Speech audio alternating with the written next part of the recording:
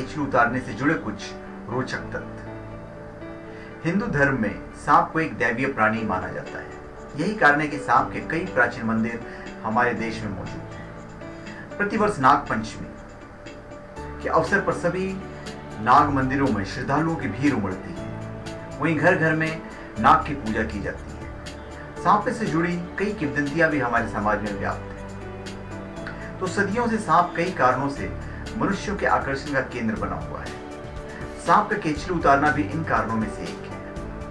आज हम आपको बता रहे हैं कि सांप द्वारा केचली उतारने से कुछ रोचक और अनसुनी बातें। प्रत्येक रीढ़धारी प्राणियों में त्वचा के ऊपरी परत समय समय पर मृत हो जाती है तथा इनकी वृद्धि व विकास के साथ साथ इस मृत त्वचा का स्थान नई त्वचा ले लेती है। इसी प्रकार एक निश्चित समय अंतराल के बाद सांप भी अपनी बाहरी त्वचा की पूरी परत उतार देता है। इसे ही केचली उतारना कहते हैं। अभी धार्मिक कथाओं के अनुसार सांप का केचली उतारना दैवीय स्वरूप का सूचक होकर उसके रूप परिवर्तन कर लेने संबंधी क्रियाओं के एक आवश्यक अंग है।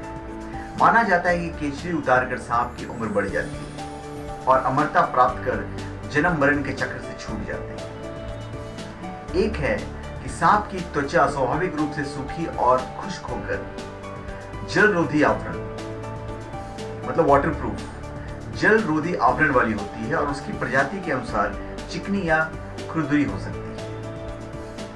अपनी त्वचा में किसी प्रकार की खराबी या नुकसान एक सांप को जल्दी केचली उतारने के लिए बाध्य करता है। केचली उतारने से एक तो सांप के शरीर की सफाई हो जाती है, दूसरी ओर त्वचा में फैल रहे संक्रमण से भी उसे मुक्ति मिल जाती है। फिर केचली उतारने से करीब एक सप्ताह पहले से सांप सुस्त हो जाता है और किसी एकांत स्थान पर चला जाता है। इस समय लिम्फेटिक नामक द्रव्य के कारण सांप की आंखें दुधिया सफेद होकर अपारदर्शक हो जाती है। इस अवस्था में ये भोजन भी नहीं कर सकते। केचली उतारने से 24 घंटा पहले सांप की आंखों पर जमा लिम्फेटिक द्रव्य अवशोषित हो जाता है और आंखें साफ होने से वह ठीक से देख पाता है। केचली उतारने के बाद प्राप्त नई त्वचा चिकनी और चमकदार होती है, इसलिए इस समय सांप बहुत ही चुस्त और आकर्षक दिखाई पड़ता है। फिर सांप का केचली उतारने का तरीका बहुत कष्टदायी होता है। सबसे पहले सांप अपने जबड़ों पर से केचली उतारता है, क्योंकि यहाँ केचली सबसे अधिक ढीली होती है। शुरुआत में सांप अपने जबड़ों को किसी खुरदुरी सतह पर रगड़ता है ताकि उसमें चीर आ जाए।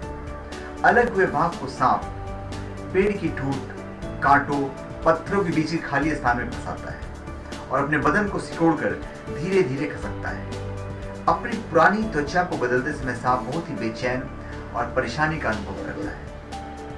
सांप द्वारा छोड़ी गई केचलियों की सहायता से संबंधित सांप की पहचान की जा सकती है। यह सांप की हूबहू प्रति तो नहीं होती, लेकिन सांप की त्वचा पर पड़े शल्कों की आकृति इनसे 100% मिलती है। कोई सांप अपने जीवन काल में कितनी बार केचली उतारेगा, इस सवाल का कई बातों पर निर्भर करता है, जैसे सांप की उम्र, शरीर, प्राकृतिक आवास, तापमान और आर्द्रता।